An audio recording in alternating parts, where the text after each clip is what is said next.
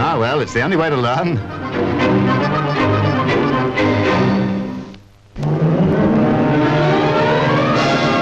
She's the USS Gyatt, America's first destroyer to be equipped with guided missile defense. First of a fleet of 16 similar ships, planned as a new up-to-the-minute force. She's fitted with twin launchers on her afterdeck, and the missiles are the type known as Terriers. After being raised to the firing position, they're swung round to be aimed at a hostile aircraft. Modern artillery weapons going into action at sea.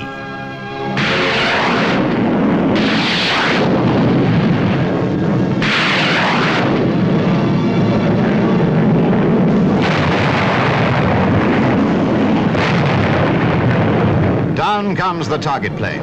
Its destruction was a certainty once it came within range of the Terriers, which it's claimed can deal just as effectively with supersonic aircraft.